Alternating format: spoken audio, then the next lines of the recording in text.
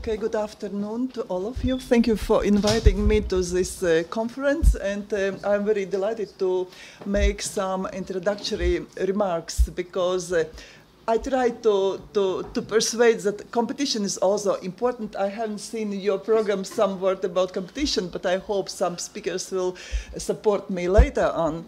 But for me as competition enforcer, as a person who works at the Competition Council already for more than 14 years, it's clear that there is very strong interaction between competition enforcement and competition on consumer protection. And I think even that competition is the best form of consumer protection because almost only competitive markets take care of consumer interests. And competition policy and consumer policy, in my view, they are both like a faithful couple. They cannot live alone without the other, because the both of them, also the both policies, reinforce one another, operating at the ultimate benefits of consumers, despite addressing this goal from different perspectives. We, in our Director General meetings at the European Commission, have very often discussions about interactions of competition policy and consumer protection. And therefore, I have studied a lot of literature about both policies, how they, what kind of impact they made on each other. And I have to say that there is plenty of articles and analyzing interactions between both policies. And there are also researchers who argue that consumer protection laws are important complements to competition policy. Because consumer protection can promote competition, since informed markets work more competitively than ones that are not informed. And it's very important information. Customers who receive in due time the necessary information, and then they can choose in the market from the market players. Unfortunately, I have to admit that despite the fact that both policies are deemed to be interacting, it's not always possible in competition law application to take into account the interests of consumers. Moreover, consumer harm in competition law may differ from consumer harm in the field of competition, consumer protection. And personally, I think that in the consumer protection field, harm is comparatively easy to define and therefore easier to explain to the public, contrary to competition harm, to explain why we have made such a decision in the case like infringement, abuse of dominant position, or some major cases which have been blocked or not blocked. And consumer harm, it's what has effect of undermining the consumer's welfare optimization.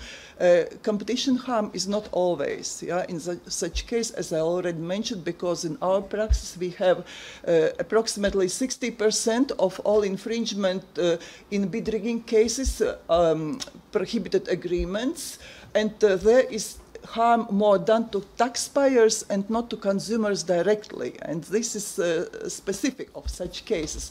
Or, for example, abuse of dominant position. We have had 3 cases where Riga Freeport abused dominant position by pushing the competitor out of the market, tugboat company. And this is very hard to explain to competitors why this is abuse of dominant position. And it's a situation because in Latvia, the application of competition law and consumer protection is separated in 2 different authorities. I know in many European countries, they are both in one authority. In addition, there can be state aid regulator or sector regulator. We are in different authorities. However, before initiating each case, we try to estimate what kind of damage did the customers suffer from alleged competition infringement, or what kind of benefits the consumers can receive from the proposed merger, what we have to review and which has been cleared. And our competition enforcement practice shows that defining consumer harm is difficult, or, as I told, not even possible always.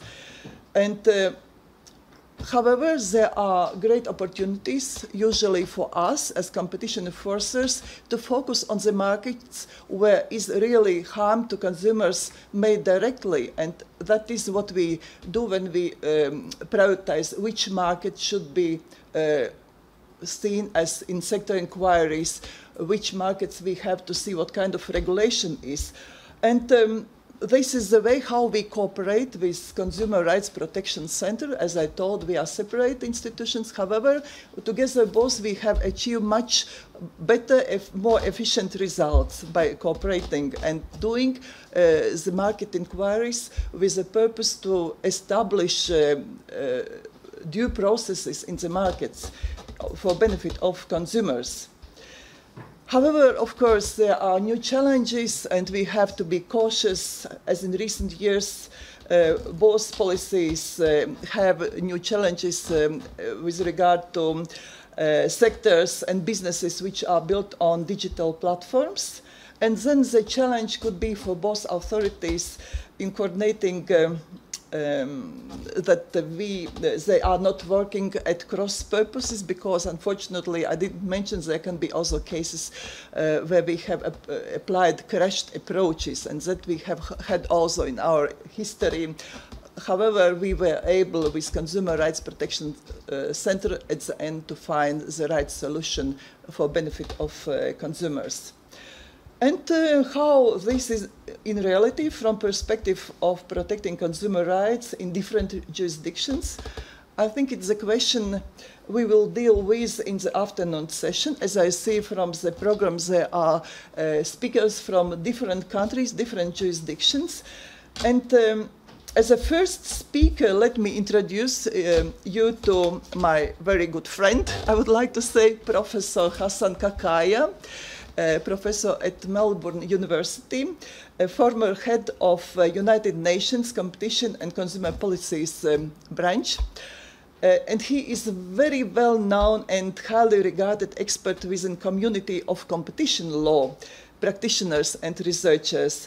And I know that he does a lot for consumer protection too, because the United Nations both are in one division.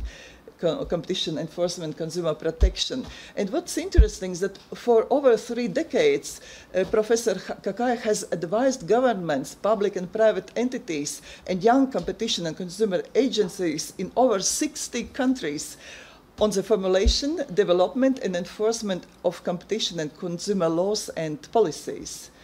And his contribution, as I already mentioned to the institutional design to policies of national institutions is highly appreciated worldwide, and I'm very glad that such a person is today among us. Let's invite Professor Kakaya, and I give the floor to you.